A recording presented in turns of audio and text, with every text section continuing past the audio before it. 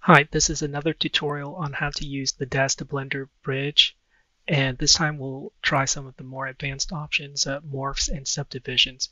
So I have the previous figure here loaded, and I have her selected, and I go to File, Send to Daz to Blender bridge, and again we'll leave it skeletal mesh here, and let's enable morphs and click Choose Morphs.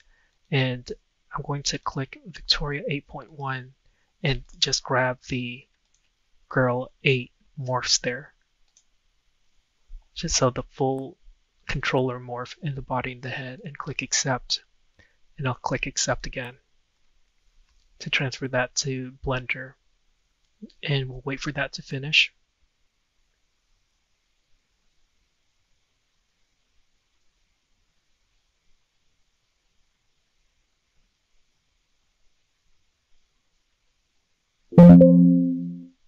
And I click OK and start up Blender 3.2. And once again, I press A to select everything, X to delete these beginning objects in the scene. And if you don't want to do that every time, go up to File, Defaults, and Save Startup File. And so it'll start up with a clean scene next time. And up here, this little arrow opens up the Blender tool shelf, and we want to find the Daz to Blender tab and click Import New Genesis, and click once more to confirm our choice and wait for our figure to import.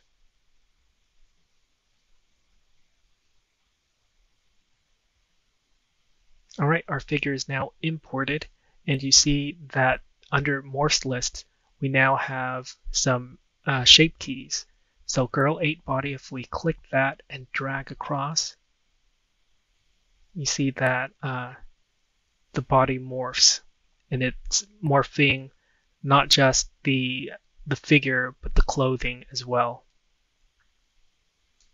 And if I do the same with the head, you see that the head morphs and the hair morphs along with it too. So I'll turn off these two.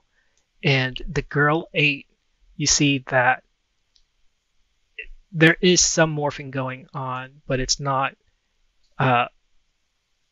connected together yet. So that's a known bug that will get fixed in a later release.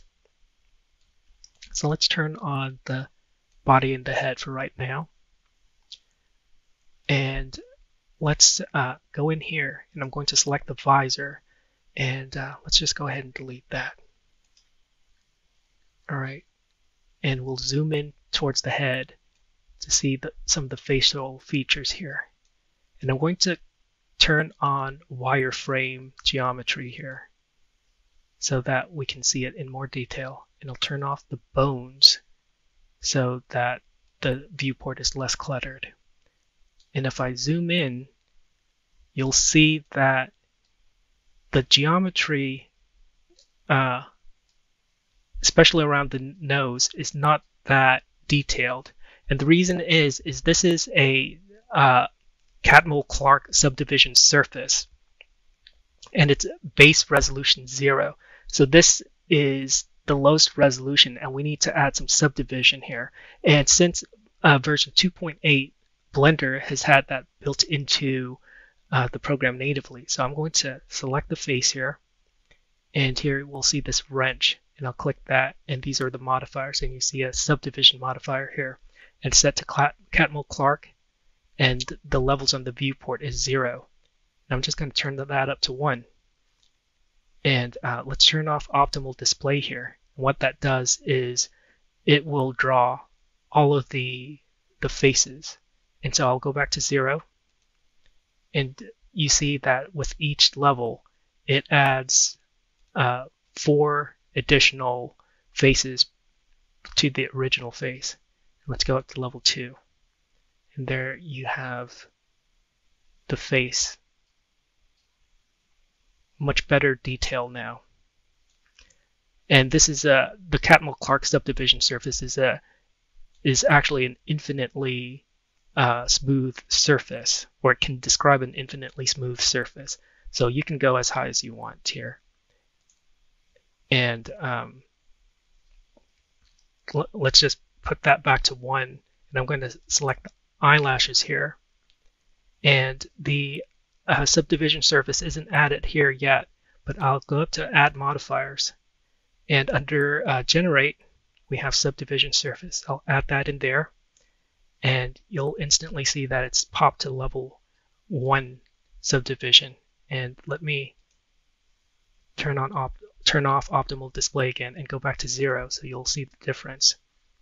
So this is level 0 and level 1, and then level 2. So that is how you use the built-in native subdivision surface support for Blender. And now, so I've seen some messages on the forums about the eyelashes not rendering correctly, but here if you turn on the render view,